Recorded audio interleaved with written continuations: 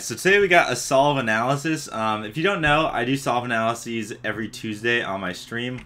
Subscribers submit their solves. Any speed, I tell them what they're doing right, what they're doing wrong. Today, usually I analyze solves that are kind of done at the GoPro angle, over the shoulder, real solves. Today, I wanted to make a video for YouTube. I thought it would be cool to go ahead and analyze my own 159.95 7x7 world record. I'll probably be doing these for public on YouTube as well in the future with other solves, maybe my own, might ask Felix or Max or other top level keepers for some solves as well. But today we got a solve that's very special to me, my 7x7 record.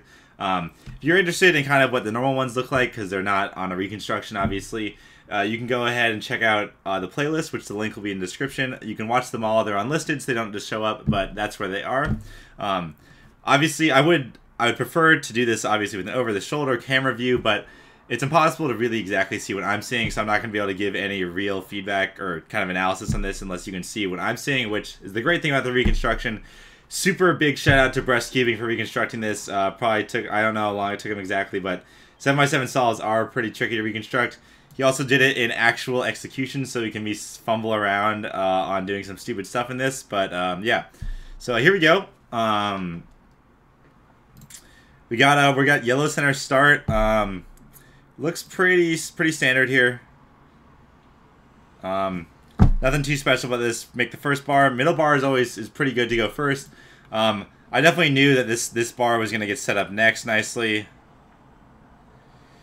Kind of a lot of moves to the first two bars, but you know it wasn't too bad. It's kind of pretty quick. This right here is. What was I doing? I don't even know. This is garbage. This right here is me fumbling around. Okay, I knew that piece was going to be there. That was probably a misslip with the hand. So this is interesting. I made sure when I did the slices, I kept these two pieces right here because you don't want your you don't want the center of your building, the pieces to be on the U face. So I kept them in the E layer. This is nice because now you're going to see I'm going to go ahead and build this center right here. And I noticed also kind of a quick thing to notice that's important. So you notice I look up here and I see, there's two pieces. I'll bring one. I bring one of the pieces down because bringing pieces down off the U layer is always just a good idea.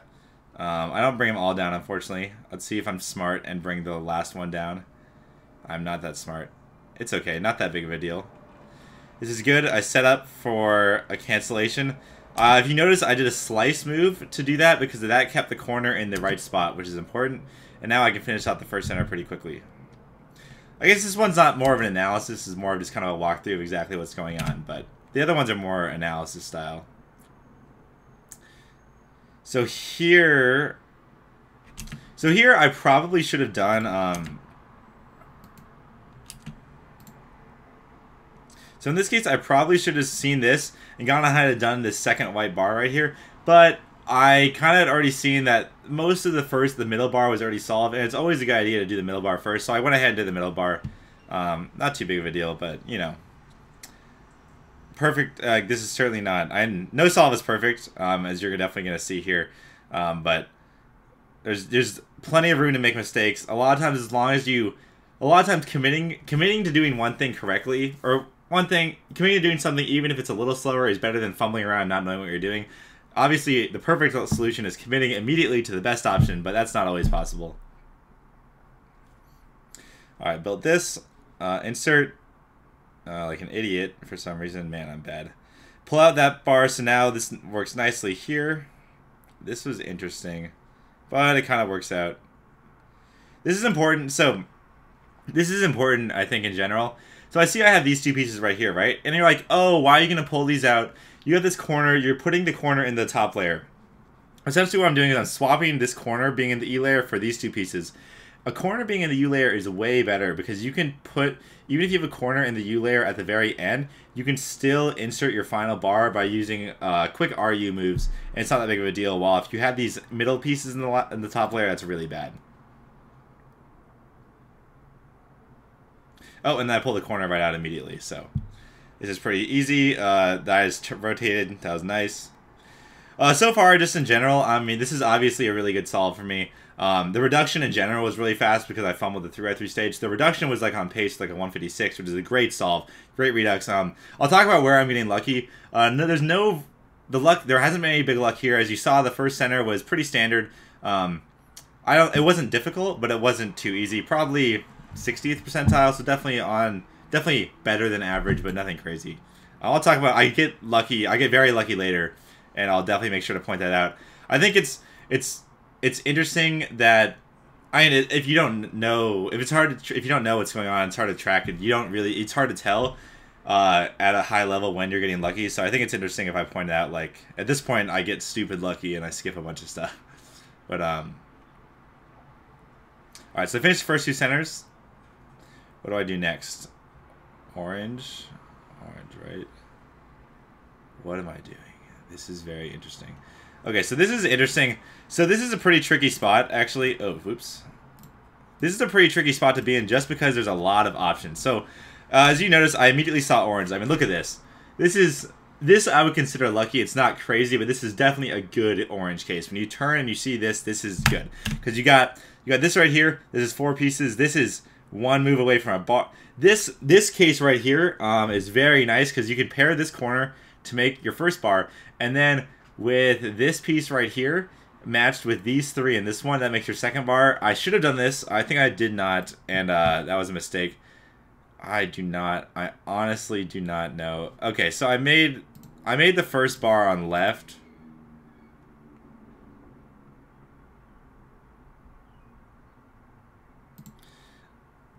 What do I do?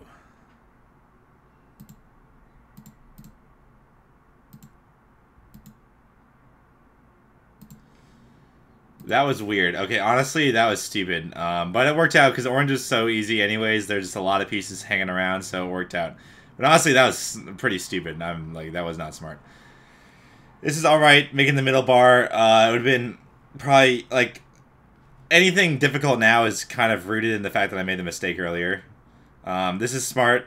This is nice. So right here, it's not a big deal. Like, this is just kind of my thought process. At this point, I've already noticed, like right here, and boom. I know this case. I know what's going to happen in this case, because you see that these two match up with these two quite nicely, and then this centerpiece has just got to move over to where this red one is. But I know I've seen this case a million times. I know what to do. You pair up the center with here first, and then it's not too advanced, but just kind of this wasn't like something I figured out on the fly. Like this has been done. I've done it 100 times, like thousands of times. Right here, this isn't the greatest. You got 2 corners, and you got this edge over here, so you have to separate them to get this all in the same bar, which isn't ideal, but you know it works out. Because you see here, we make the middle piece. There's a lot of moves to this last bar. It's really unfortunate. This orange bar or orange center should have been a bit faster, actually. I mean, it's obviously a lot easier to sit here in slow-mo and out like reconstruction and watch this as opposed to like doing it in real life. So I'm being a little hard on myself. Like this is overall, it's pretty solid. Probably gonna do blue. Blue's not too bad. Green looks nice, but you'd have to do the rotation, and I don't think it's worth it. Ah, not smart enough. I should have. Ooh, wow. So that's pretty nice. So as you can see here, I probably got flustered, or I probably got surprised because I was like, I haven't looked at the U layer yet. So I see blue, I make the first bar on left. Not the greatest, but you know, whatever. And then, boom. This is nice. So the first thing I can see here is that you got these 4 pieces here matched with this last one makes the bar. And you can make this bar while preserving these 3 pieces. And this other corner piece will be a quick R wide 3, U prime, R wide 3 prime away from being matched up back together. So I'm pretty sure that's what I'm going to do. This is definitely the best option. It's always nice, like, as like I've been saying, or said a couple of times, seeing, like, being able to see something after the fact is a million times easier. If I can see, if I'm looking at this case slowly, like, I have like 30 seconds to process this one case, and I'm like, this is the best option, and then I do it in the heat of the moment, that's pretty impressive. Like, that, I'm very happy with that, because you can't expect yourself to make the perfect decision every time. You want to, obviously, but, like, if you did make the right decision, that's very good. So right here, right here, doing the middle bar or the outer bar, not a big difference. I think they're both fine. Yep. This is fine. I probably should have pulled out these two pieces instead, but I pulled out these pieces. Not a big deal. What the... Oh, now I'm building the center bar. I shouldn't have built center bar first, but it's okay. Actually, it works out fine, because now this matches up quickly. Matches up with this one real quickly. Very nice. And I think I'm about to get pretty lucky. Never mind. So right here, this is not the... It's like, I think it's set, like, last two center cases are going to look easy because there's only two colors. What am I doing? Okay, so I'll probably get a little flustered here. There's definitely a better option versus, this is an official solve. Like, it's my last, like, it's the last solve of the world record mean. And, like, my first two solves are right on the mean, so I'm, like, really nervous in this solve. But I'm making quick decisions. They're not always the best, but I'm making them quick. So then... This is where we get lucky. This is lucky because A, I didn't do the ideal center in this case. I probably should have made this bar here first, and then or I should have looked at the U face probably to see what was really there. But I go ahead and I make this middle bar.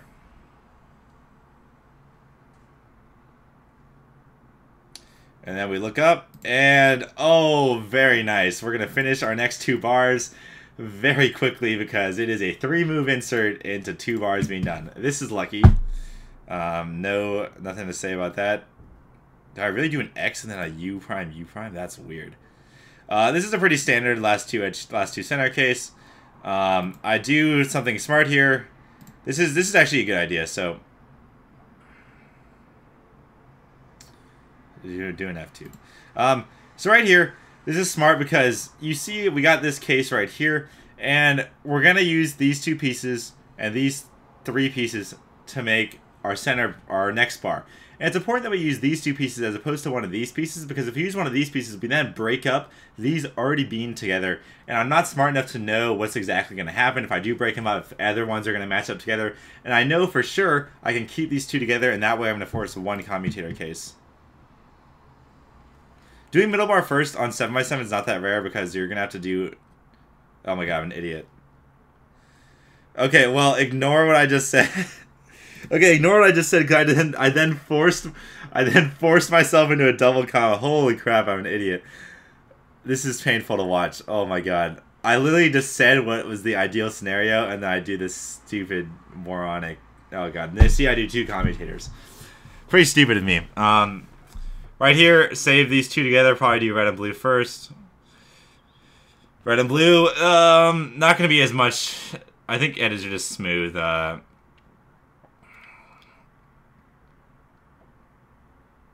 I saw that. That was pretty good.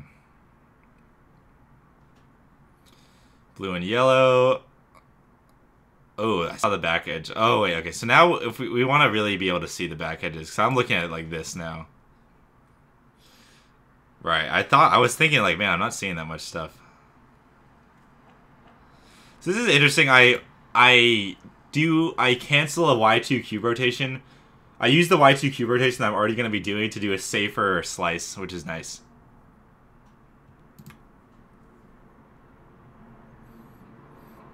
Standard stuff, red and yellow, right? Yep.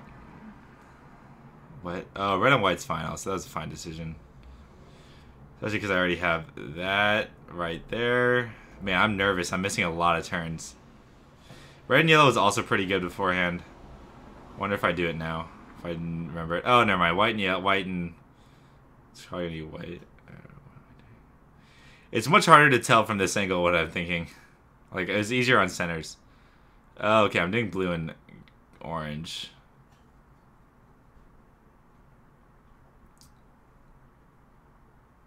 Find the piece, man.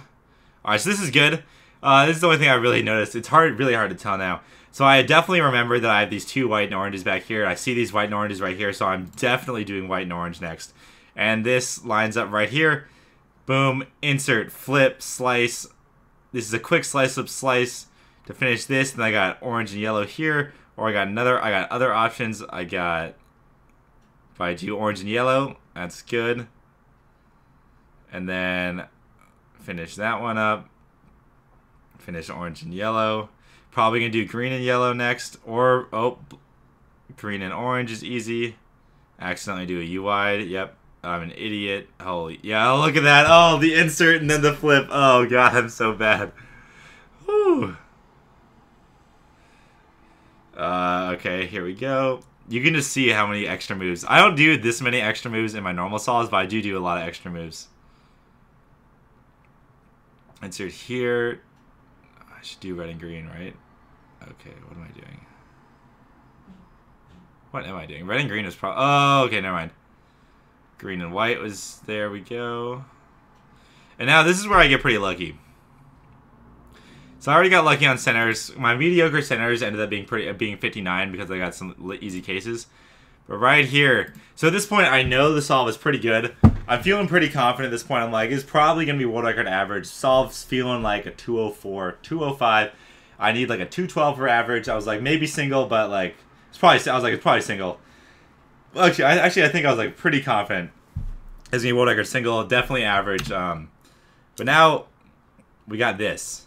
So let's look at our case right here. Actually, let's look at the case we got. Oh wait, no, fixed centers. Okay, so let's look at what we got. We got. Oh, how do I drag this around properly? Okay, we got this. This is easy. It's gonna be a cycle plus a flip, or this is one slice away from being solved. With this piece, you move these two layers over, and then this layer, and you do a flip, and you move it back. That is that. This is pretty easy. Also, it's not great. And then matched up with this is a cycle. These four pieces will match up with a cycle, and you only need one other cycle to solve that. And then this is probably the worst edge, but it's still pretty good because slice will solve 4 of these pieces.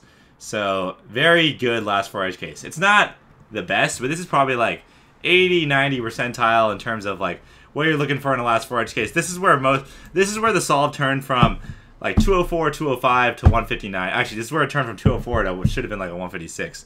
But let's see what I do. Yep. So right here, important. I do that cycle. This is oh god, I'm happy with myself. This is good. So this is probably the best. I actually see this last 4 edge case. I do the best option. I'm very happy with myself. I cycle this, and so what I do here is I get 2 edges in 4 to have 4 pieces correct. So boom, cycle the green and yellow. Boom, red and yellow now are slice up, slice away. Do the slice up, slice. This is okay because it's not perfect. You can still get a little more mileage out of your slice up slices if you're doing two layers at once, but this is still good because it just gets the edge out of the nut way. I'm really nervous. I'm like, I'll just do it. And then I'm going to cycle the green and yellow edge. Ooh, I'm not. Oh, this is even better. Oh, man. I see that a slice of slice will finish that with no parity, so I go ahead and do it.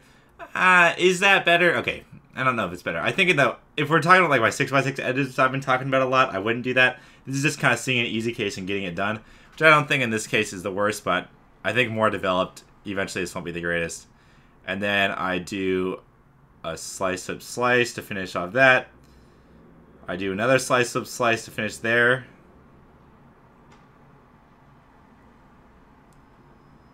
And then we're going to see the most disgusting 3x3 stage anyone has ever seen in their lives. This is painful. First of all, not the best way to do cross. First pair is fine.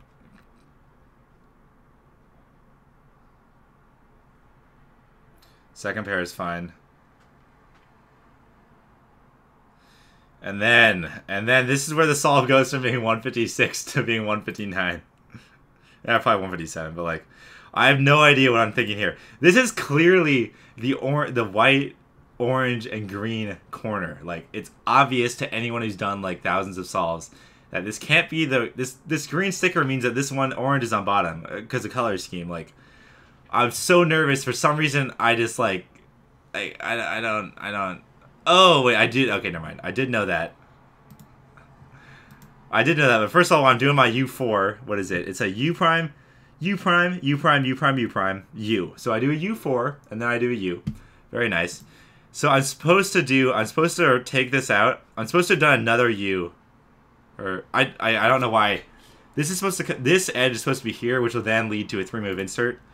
And then, for some reason, I do it wrong, and then I just continue with the mistake as if, like, that was right. Like, oh, God.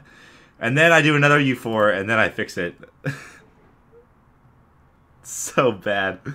But whatever. Luckily here, I make sure to orient some edges. I don't get a dot case. And then the rest of the solve is fine. Luckily, I got a 6-move OLL. And then I got an A-perm. Use the wrists on my A-perm to make sure that I wristed the A-perm. Don't want to be too risky. And then U2. Surprise it in +2. And 159.95.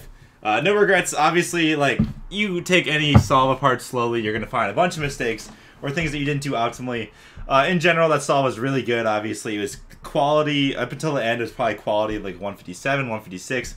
Great solve. No regrets about that. Pretty awesome. It was 159.95. Much better than 200. Just kind of wanted to show you guys what's like a cool way to, like, you can look at your solves. I think there's a lot that you can learn. I think there's a ton that you can learn by rewatching your solves, your own solves, other people's solves. Even if you're at the highest level, I think there's a lot to learn by watching other people solve.